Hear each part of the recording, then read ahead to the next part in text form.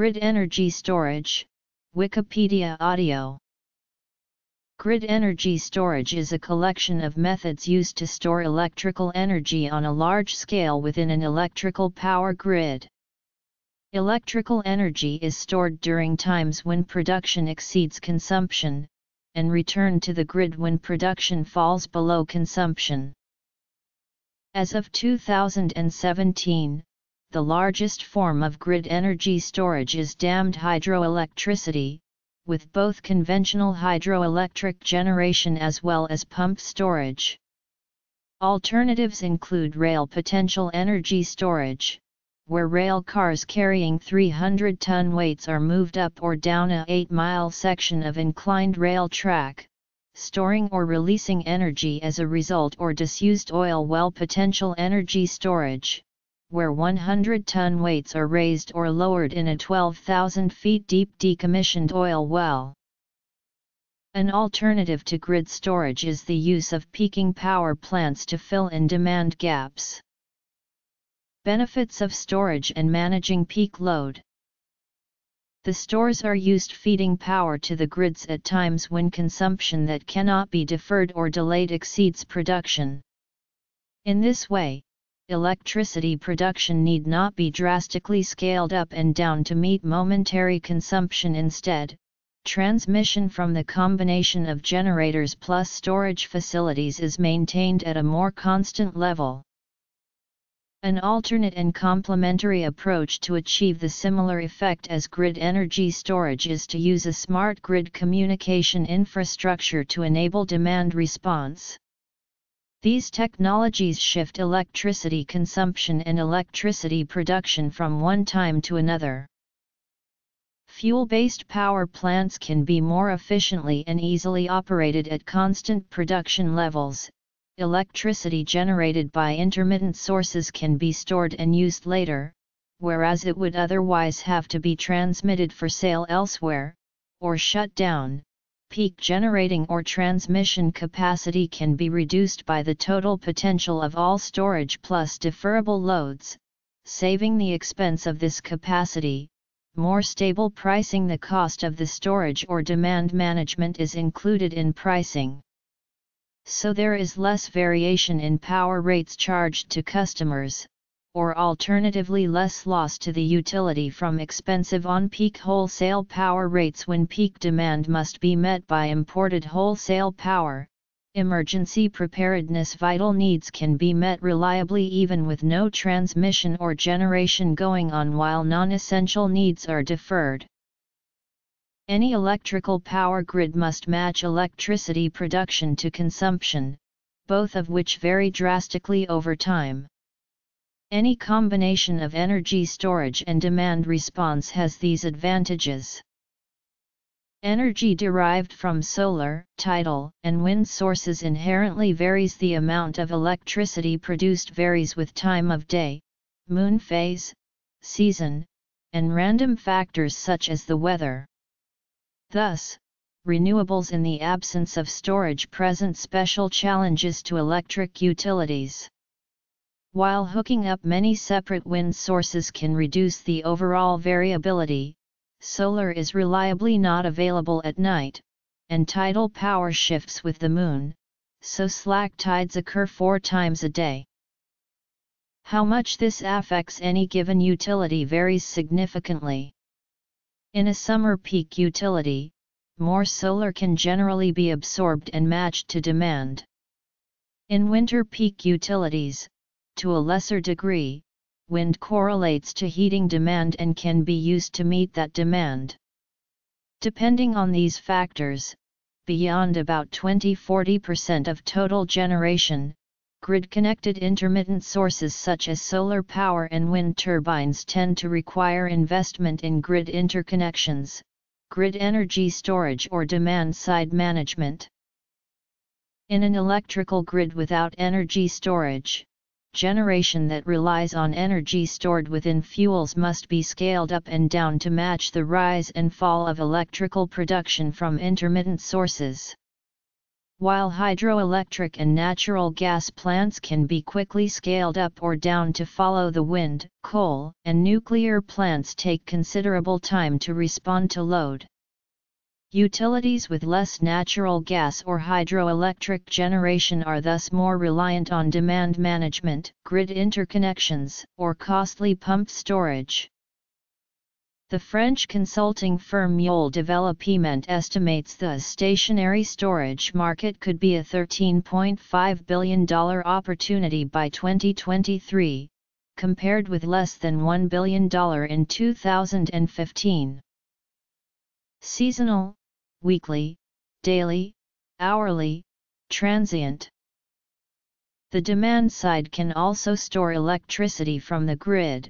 For example, charging a battery electric vehicle stores energy for a vehicle, and storage heaters, district heating storage or ice storage provide thermal storage for buildings. At present, this storage serves only to shift consumption to the off-peak time of day. No electricity is returned to the grid. The need for grid storage to provide peak power is reduced by demand-side time of use pricing, one of the benefits of smart meters. At the household level, consumers may choose less expensive off-peak times for clothes washers/dryers, dishwashers, showers, and cooking. As well, commercial and industrial users will take advantage of cost savings by deferring some processes to off-peak times. Electrical devices generally having a working voltage range that they require, commonly 110-120V or 220-240V. Minor variations in load are automatically smoothed by slight variations in the voltage available across the system. Power plants can be run below their normal output, with the facility to increase the amount they generate almost instantaneously. This is termed spinning reserve. Additional generation can be brought online. Typically, these would be hydroelectric or gas turbines, which can be started in a matter of minutes. Demand-side management and grid storage. Regional impacts from the unpredictable operation of wind power has created a new need for interactive demand response, where the utility communicates with the demand. Historically, this was only done in cooperation with large industrial consumers, but now may be expanded to entire grids. For instance, a few large-scale projects in Europe link variations in wind power to change industrial food freezer loads, causing small variations in temperature. If communicated on a grid-wide scale, small changes to heating/cooling temperatures would instantly change consumption across the grid. A report released in December 2013 by the United States Department of Energy further describes the potential benefits of energy storage and demand-side technologies to the electric grid. Modernizing the electric system will help the nation meet the challenge of handling projected energy needs, including addressing climate change by integrating more energy from renewable sources and enhancing efficiency from non-renewable energy processes. Advances to the electric grid must maintain a robust and resilient electricity delivery system, and energy storage can play a significant role in meeting these challenges by improving the operating capabilities of the grid, lowering cost, and ensuring high reliability, as well as deferring and reducing infrastructure investments. Finally, energy storage can be instrumental for emergency preparedness because of its ability to provide backup power as well as grid stabilization services. The report was written by a core group of developers representing Office of Electricity Delivery and Energy Reliability, ARPAE, Office of Science, Office of Energy Efficiency and Renewable Energy, Sandia National Laboratories, and Pacific Northwest National Laboratory, all of whom are engaged in the development of grid energy storage. Another grid energy storage method is to use off-peak or renewably generated electricity to compress air, which is usually stored in an old mine or some other kind of geological feature. When electricity demand is high, the compressed air is heated with a small amount of natural gas and then goes through turbo expanders to generate electricity. Compressed air storage is typically around 60–90% efficient. Another electricity storage method is to compress and cool air, turning it into liquid air, which can be stored and expanded when needed, turning a turbine, generating electricity, with a storage efficiency of up to 70%. Battery storage was used in the early days of direct current electric power. Where AC grid power was not readily available, isolated lighting plants run by wind turbines or internal combustion engines provided lighting and power to small motors. The battery system could be used to run the load without starting the engine or when the wind was calm. A bank of lead-acid batteries in glass jars both supplied power to illuminate lamps, as well as to start an engine to recharge the batteries. Battery storage technology is typically around 70–85% efficient. Battery systems connected to large solid-state converters have been used to stabilize power distribution networks. Some grid batteries are co-located with renewable energy plants, either to smooth the power supplied by the intermittent wind or solar output, or to shift the power output into other hours of the day when the renewable plant cannot produce power directly. These hybrid systems can either alleviate the pressure on the grid when connecting renewable sources or be used to reach self-sufficiency and work off the grid. Forms. Air. Contrary to electric vehicle applications, batteries for stationary storage do not suffer from mass or volume constraints. However, due to the large amounts of energy and power implied, the cost per power or energy unit is crucial. The relevant metrics to assess the interest of a technology for grid-scale storage is the $/Wh rather than the Wh/kg. The electrochemical grid storage was made possible thanks to the development of the electric vehicle, that induced a fast decrease in the production costs of batteries below $300/kWh. By optimizing the production chain, major industrials aim to reach $150/kWh by the end of 2020. These batteries rely on a Li-ion technology, which is suited for mobile applications. Technologies optimized for the grid should focus on low cost and low density. Compressed air. Liquid air. Batteries. Grid-oriented battery technologies. Molten-state batteries. Sodium-ion batteries are a cheap and sustainable alternative to Li-ion, because sodium is far more abundant and cheaper than lithium, but it has a lower power density. However, they are still on the early stages of their development. Automotive-oriented technologies rely on solid electrodes, which feature a high energy density but require an expensive manufacturing process. Liquid electrodes represent a cheaper and less dense alternative as they do not need any processing. These batteries are composed of two molten metal alloys separated by an electrolyte. They are simple to manufacture but require a temperature of several hundred degrees Celsius to keep the alloy in a liquid state. This technology includes Zebra, sodium-sulfur batteries, and liquid metal. Sodium-sulfur batteries are being used for grid storage in Japan and in the United States. The electrolyte is composed of solid beta alumina.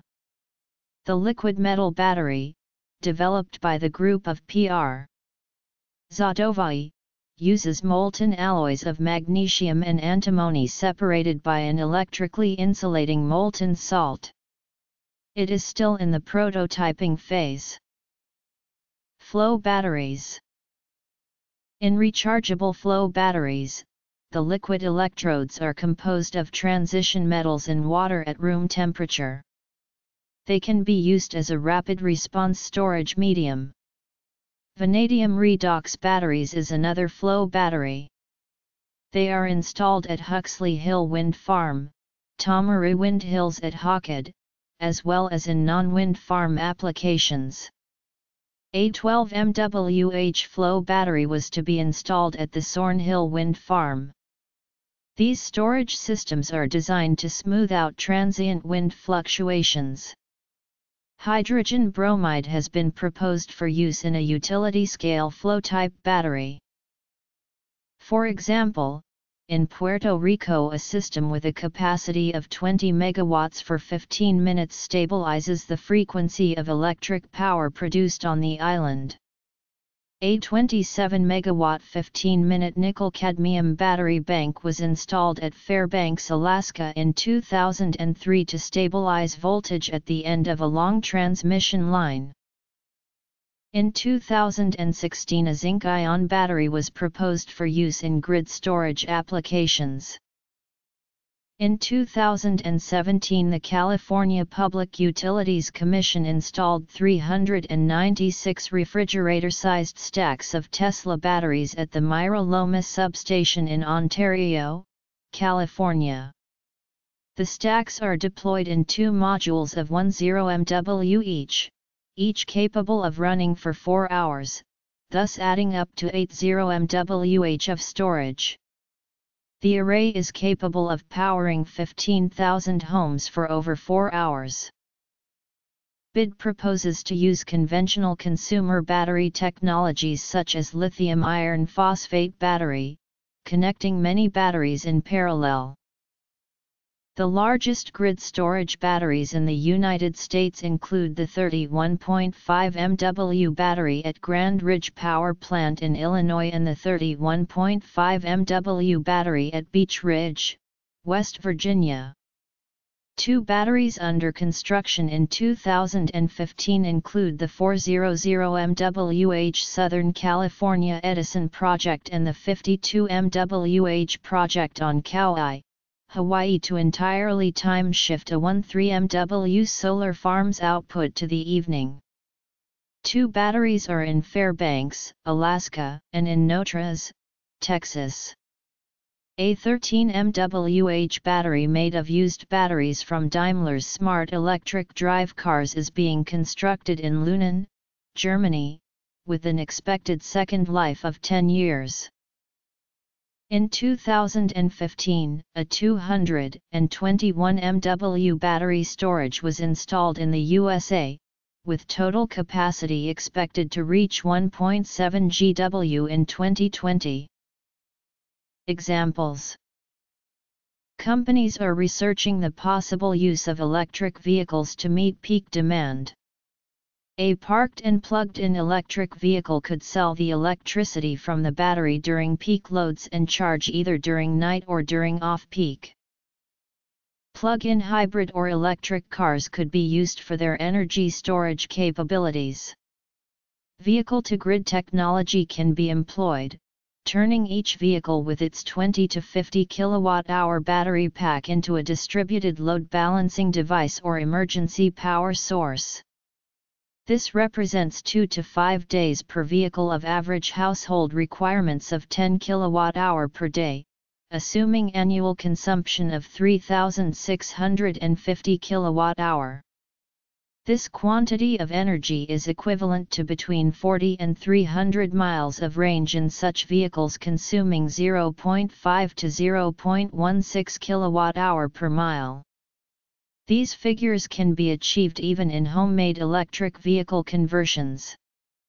Some electric utilities plan to use old plug-in vehicle batteries to store electricity. However, a large disadvantage of using vehicle-to-grid energy storage is the fact that each storage cycle stresses the battery with one complete charge-discharge cycle.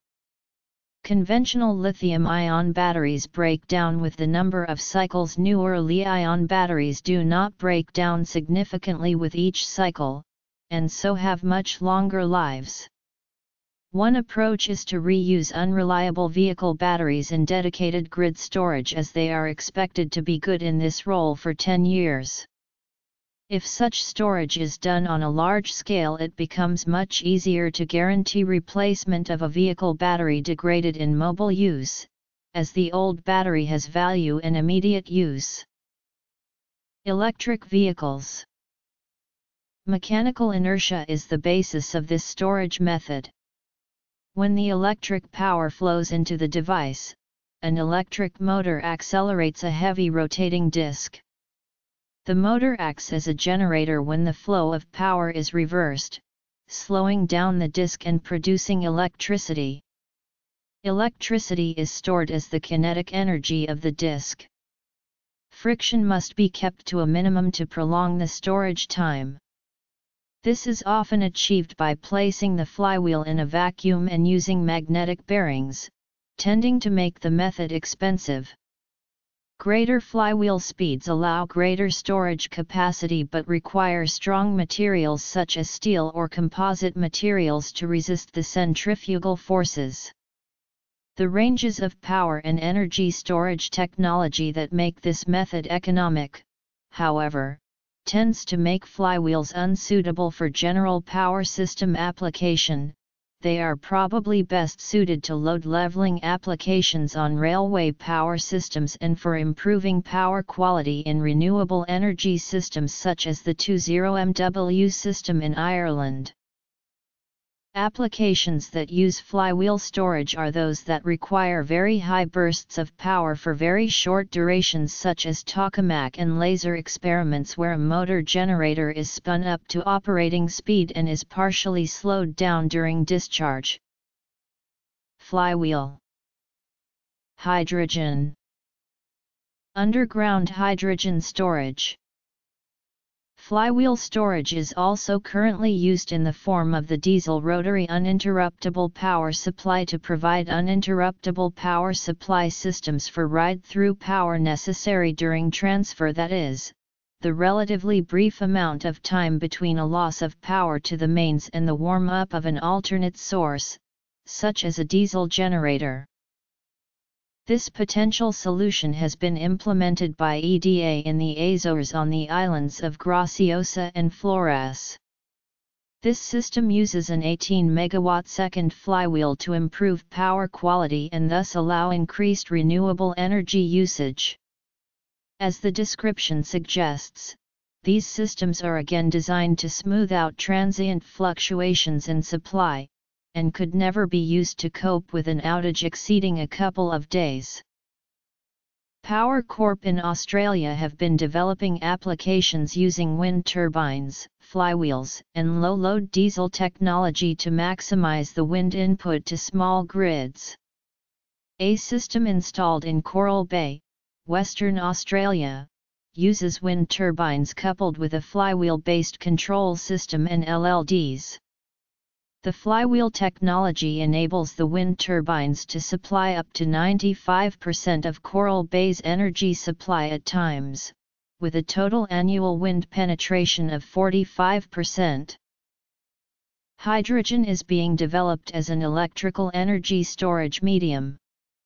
Hydrogen is produced, then compressed, or liquefied, cryogenically stored at 252.882 degrees C, and then converted back to electrical energy or heat.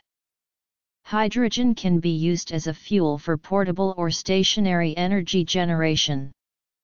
Compared to pumped water storage and batteries, hydrogen has the advantage that it is a high energy density fuel. Hydrogen can be produced either by reforming natural gas with steam or by the electrolysis of water into hydrogen and oxygen. Reforming natural gas produces carbon dioxide as a byproduct.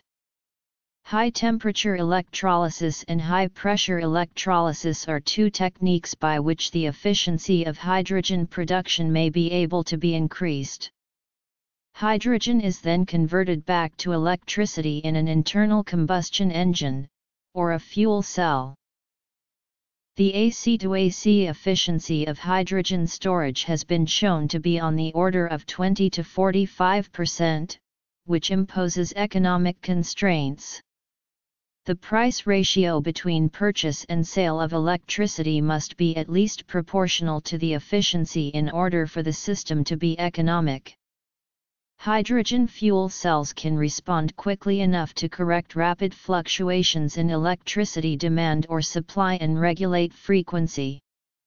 Whether hydrogen can use natural gas infrastructure depends on the network construction materials, standards in joints, and storage pressure. The equipment necessary for hydrogen energy storage includes an electrolysis plant, hydrogen compressors or liquefiers, and storage tanks. Biohydrogen is a process being investigated for producing hydrogen using biomass. Micro-combined heat and power can use hydrogen as a fuel. Some nuclear power plants may be able to benefit from a symbiosis with hydrogen production. High-temperature gas-cooled nuclear Generation 4 reactors have the potential to electrolyze hydrogen from water by thermochemical means using nuclear heat as in the sulfur-iodine cycle. The first commercial reactors are expected in 2030. A community-based pilot program using wind turbines and hydrogen generators was started in 2007 in the remote community of Ramea, Newfoundland, and Labrador. A similar project has been going on since 2004 in Utsira, a small Norwegian island municipality. Underground hydrogen storage is the practice of hydrogen storage in underground caverns, salt domes, and depleted oil and gas fields. Large quantities of gaseous hydrogen have been stored in underground caverns by Imperial Chemical Industries for many years without any difficulties. The European project Hyunder indicated in 2013 that for the storage of wind and solar energy an additional 85 caverns are required as it cannot be covered by PHES and CAES systems. Power to gas is a technology which converts electrical power to a gas fuel. There are two methods. The first is to use the electricity for water splitting and inject the resulting hydrogen into the natural gas grid.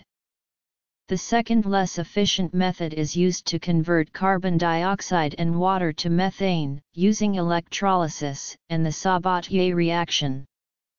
The excess power or off-peak power generated by wind generators or solar arrays is then used for load balancing in the energy grid.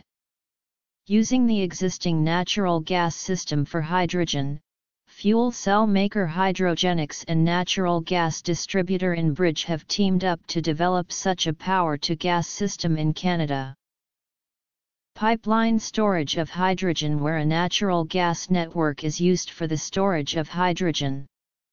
Before switching to natural gas, the German gas networks were operated using town gas, which for the most part consisted of hydrogen. The storage capacity of the German natural gas network is more than 200,000 GWh, which is enough for several months of energy requirement. By comparison, the capacity of all German pump storage power plants amounts to only about 40 GWh. The transport of energy through a gas network is done with much less loss than in a power network. The use of the existing natural gas pipelines for hydrogen was studied by Natural High. The power-to-ammonia concept offers a carbon-free energy storage route with a diversified application palette. At times when there is surplus low-carbon power, it can be used to create ammonia fuel. Ammonia may be produced by splitting water into hydrogen and oxygen with electricity, then high temperature and pressure are used to combine nitrogen from the air with the hydrogen, creating ammonia. As a liquid it is similar to propane, unlike hydrogen alone, which is difficult to store as a gas under pressure or to cryogenically liquefy and store at 253 degrees C. Just like natural gas, the stored ammonia can be used as a thermal fuel for transportation and electricity generation or used in a fuel cell. A standard 60,000 cubic meters tank of liquid ammonia contains about 211 GWh of energy, equivalent to the annual production of roughly 30 wind turbines. Ammonia can be burned cleanly, water and nitrogen are released, but no CO2 and little or no nitrogen oxides. Ammonia has multiple uses besides being an energy carrier. It is the basis for the production of many chemicals. The most common use is for fertilizer. Given this flexibility of usage, and given that the infrastructure for the safe transport, distribution, and usage of ammonia is already in place, it makes ammonia a good candidate to be a large-scale, non-carbon, energy carrier of the future. In 2008, world pump storage generating capacity was 104 GW, while other sources claim 127 GW, which comprises the vast majority of all types of grid electric storage. All other types combined are some hundreds of MW. In many places, pumped storage hydroelectricity is used to even out the daily generating load, by pumping water to a high storage reservoir during off-peak hours and weekends, using the excess base load capacity from coal or nuclear sources.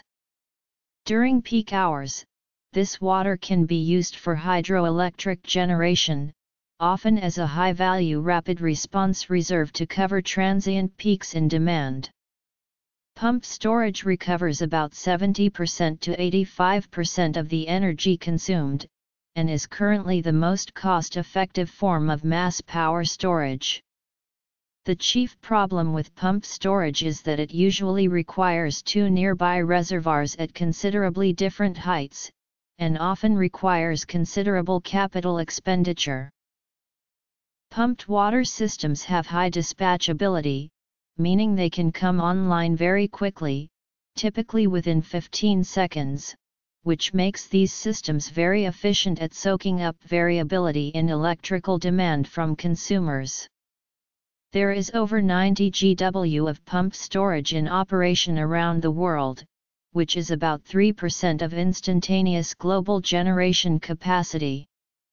Pumped water storage systems, such as the Dinorwig storage system in Britain, hold 5 or 6 hours of generating capacity, and are used to smooth out demand variations. Another example is the 1,836 MW Tianhuangping Pump Storage Hydro Plant in China, which has a reservoir capacity of 8 million cubic meters with a vertical distance of 600 m. The reservoir can provide about 13 GWh of stored gravitational potential energy, or about 2% of China's daily electricity consumption. A new concept in pump storage is utilizing wind energy or solar power to pump water. Wind turbines or solar cells that direct drive water pumps for an energy-storing wind or solar dam can make this a more efficient process but are limited. Such systems can only increase kinetic water volume during windy and daylight periods. Hydroelectric dams with large reservoirs can also be operated to provide peak generation at times of peak demand. Water is stored in the reservoir during periods of low demand and released through the plant when demand is higher. The net effect is the same as pump storage, but without the pumping loss. Depending on the reservoir capacity, the plant can provide daily, weekly, or seasonal load following. Many existing hydroelectric dams are fairly old, and their original design predated the newer intermittent power sources such as wind and solar by decades. A hydroelectric dam originally built to provide base load power will have its generators sized according to the average flow of water into the reservoir. Uprating such a dam with additional generators increases its peak power output capacity, thereby increasing its capacity to operate as a virtual grid energy storage unit.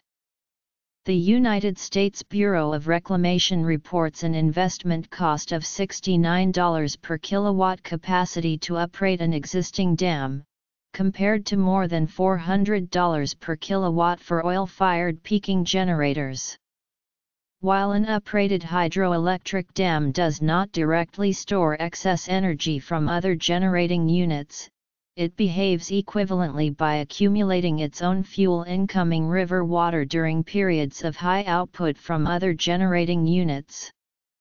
Functioning as a virtual grid storage unit in this way, the uprated dam is one of the most efficient forms of energy storage, because it has no pumping losses to fill its reservoir, only increased losses to evaporation and leakage. A dam which impounds a large reservoir can store and release a correspondingly large amount of energy, by controlling river outflow and raising or lowering its reservoir level a few meters. Limitations do apply to dam operation. Their releases are commonly subject to government-regulated water rights to limit downstream effect on rivers. For example, there are grid situations where baseload thermal plants, nuclear or wind turbines are already producing excess power at night. Dams are still required to release enough water to maintain adequate river levels, whether electricity is generated or not. Conversely, there's a limit to peak capacity, which if excessive could cause a river to flood for a few hours each day. Superconducting magnetic energy storage systems store energy in the magnetic field created by the flow of direct current in a superconducting coil which has been cryogenically cooled to a temperature below its superconducting critical temperature. A typical SMES system includes three parts: superconducting coil, power conditioning system and cryogenically cooled refrigerator. Once the superconducting coil is charged, the current will not decay and the magnetic energy can be stored indefinitely. The stored energy can be released back to the network by discharging the coil. The power conditioning system uses an inverter/rectifier to transform alternating current power to direct current or convert DC back to AC power. The inverter/rectifier accounts for about 2–3% energy loss in each direction. SMES loses the least amount of electricity in the energy storage process compared to other methods of storing energy. SMES systems are highly efficient. The round-trip efficiency is greater than 95%. The high cost of superconductors is the primary limitation for commercial use of this energy storage method. Due to the energy requirements of refrigeration, and the limits in the total energy able to be stored, SMES is currently used for short-duration energy storage.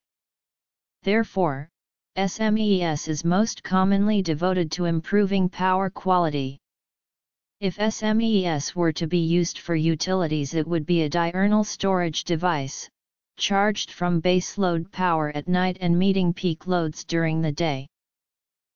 Superconducting magnetic energy storage technical challenges are yet to be solved for it to become practical. In Denmark, the direct storage of electricity is perceived as too expensive for very large-scale usage, albeit significant usage is made of existing Norwegian hydro. Instead, the use of existing hot water storage tanks connected to district heating schemes, heated by either electrode boilers or heat pumps, is seen as a preferable approach. The stored heat is then transmitted to dwellings using district heating pipes. Molten salt is used to store heat collected by a solar power tower so that it can be used to generate electricity in bad weather or at night. Off-peak electricity can be used to make ice from water, and the ice can be stored. The stored ice can be used to cool the air in a large building which would have normally used electric AC, thereby shifting the electric load to off-peak hours. On other systems, stored ice is used to cool the intake air of a gas turbine generator, thus increasing the on-peak generation capacity and the on-peak efficiency. A pumped heat electricity storage system uses a highly reversible heat engine/heat pump to pump heat between two storage vessels, heating one and cooling the other. The UK-based engineering company Isentropic that is developing the system claims a potential electricity in to electricity out round-trip efficiency of 70 to 80%. According to Scientific American, ski lifts and trains tracks are among places being considered to store energy by moving heavy objects up or down inclines. The levelized cost of storing electricity depends highly on storage type and purpose, as subsecond scale frequency regulation, minute/hour scale peaker plants, or day/week scale season storage. Using battery storage is said to be $0.12-0.17 per kilowatt-hour. Generally speaking, energy storage is economical when the marginal cost of electricity varies more than the costs of storing and retrieving the energy plus the price of energy lost in the process. For instance, assume a pumped storage reservoir can pump to its upper reservoir a volume of water capable of producing 1,200 mWh after all losses are factored in. If the marginal cost of electricity during off-peak times is $15 per mWh, and the reservoir operates at 75% efficiency, then the total cost of filling the reservoir is $24,000. If all of the stored energy is sold the following day during peak hours for an average $40 per mWh, then the reservoir will see revenues of $48,000 for the day, for a gross profit of $24,000. However, the marginal cost of electricity varies because of the varying operational and fuel costs of different classes of generators.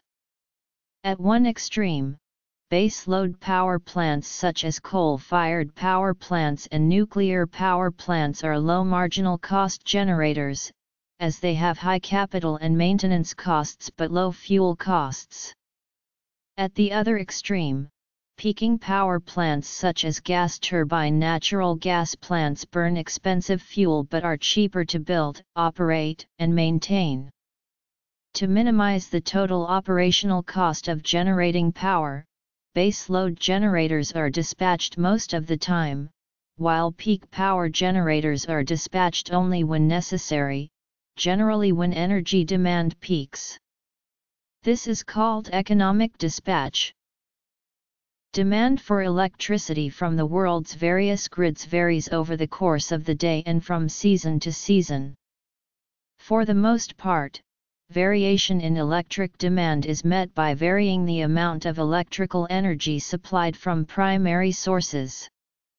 Increasingly, however, operators are storing lower-cost energy produced at night, then releasing it to the grid during the peak periods of the day when it is more valuable. In areas where hydroelectric dams exist, release can be delayed until demand is greater. This form of storage is common and can make use of existing reservoirs. This is not storing surplus energy produced elsewhere, but the net effect is the same although without the efficiency losses. Renewable supplies with variable production, like wind and solar power, tend to increase the net variation in electric load, increasing the opportunity for grid energy storage. It may be more economical to find an alternative market for unused electricity, rather than try and store it. High-voltage direct current allows for transmission of electricity, losing only 3% per 1,000 kilometers. Power to gas. The United States Department of Energy's International Energy Storage Database provides a free list of grid energy storage projects, many of which show funding sources and amounts. The demand for electricity from consumers and industry is constantly changing, broadly within the following categories. There are currently three main methods for dealing with changing demand. The problem with standby gas turbines is higher costs. Expensive generating equipment is unused much of the time. Spinning reserve also comes at a cost. Plants run below maximum output are usually less efficient. Grid energy storage is used to shift generation from times of peak load to off-peak hours. Power plants are able to run at their peak efficiency during nights and weekends. Supply-demand leveling strategies may be intended to reduce the cost of supplying peak power or to compensate for the intermittent generation of wind and solar power. The power-to-ammonia concept. In order to keep the supply of electricity consistent and to deal with varying electrical loads, it is necessary to decrease the difference between generation and demand. If this is done by changing loads, it is referred to as demand-side management. For decades, utilities have sold off-peak power to large consumers at lower rates, to encourage these users to shift their loads to off-peak hours, in the same way that telephone companies do with individual customers. Usually, these time-dependent prices are negotiated ahead of time. In an attempt to save more money, some utilities are experimenting with selling electricity at minute-by-minute spot prices, which allow those users with monitoring equipment to detect demand peaks as they happen, and shift demand to save both the user and the utility money. Demand-side management can be manual or automatic and is not limited to large industrial customers. In residential and small business applications, for example, appliance control modules can reduce energy usage of water heaters, air conditioning units, refrigerators, and other devices during these periods by turning them off for some portion of the peak demand time or by reducing the power that they draw. Energy demand management includes more than reducing overall energy use or shifting loads to off-peak hours. A particularly effective method of energy demand management involves encouraging electric consumers to install more energy-efficient equipment. For example, many utilities give rebates for the purchase of insulation, weather stripping, and appliances and light bulbs that are energy efficient. Some utilities subsidize the purchase of geothermal heat pumps by their customers, to reduce electricity demand during the summer months by making air conditioning up to 70% more efficient, as well as to reduce the winter electricity demand compared to conventional air-sourced heat pumps or resistive heating. Companies with factories and large buildings can also install such products, but they can also buy energy-efficient industrial equipment, like boilers, or use more efficient processes to produce products. Companies may get incentives like rebates or low-interest loans from utilities or the government for the installation of energy-efficient industrial equipment. Facilities may shift their demand by enlisting a third party to provide energy storage as a service. This is the area of greatest success for current energy storage technologies. Single-use and rechargeable batteries are ubiquitous, and provide power for devices with demands as varied as digital watches and cars. Advances in battery technology have generally been slow, however, with much of the advance in battery life that consumers see being attributable to efficient power management rather than increased storage capacity. Portable consumer electronics have benefited greatly from size and power reductions associated with Moore's law. Unfortunately, Moore's law does not apply to hauling people and freight. The underlying energy requirements for transportation remain much higher than for information and entertainment applications. Battery capacity has become an issue as pressure grows for alternatives to internal combustion engines in cars, trucks, buses, trains, ships, and aeroplanes. These uses require far more energy density than current battery technology can deliver. Liquid hydrocarbon fuel, as well as alcohols and lipids, have much higher energy densities.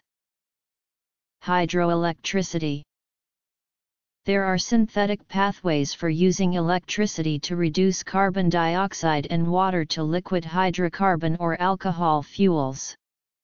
These pathways begin with electrolysis of water to generate hydrogen, and then reducing carbon dioxide with excess hydrogen in variations of the reverse water-gas shift reaction. Non-fossil sources of carbon dioxide include fermentation plants and sewage treatment plants.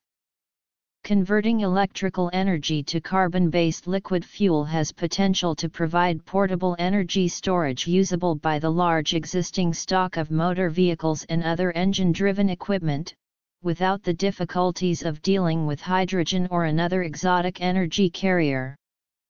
These synthetic pathways may attract attention in connection with attempts to improve energy security in nations that rely on imported petroleum, but have or can develop large sources of renewable or nuclear electricity, as well as to deal with possible future declines in the amount of petroleum available to import. Because the transport sector uses the energy from petroleum very inefficiently, replacing petroleum with electricity for mobile energy will not require very large investments over many years. Pumped water. Hydroelectric dams. Virtually all devices that operate on electricity are adversely affected by the sudden removal of their power supply. Solutions such as UPS or backup generators are available, but these are expensive. Efficient methods of power storage would allow for devices to have a built-in backup for power cuts, and also reduce the impact of a failure in a generating station. Examples of this are currently available using fuel cells and flywheels. Superconducting magnetic energy. Thermal.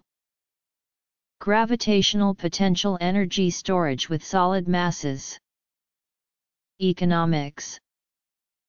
Load leveling. Energy demand management. Portability. Reliability.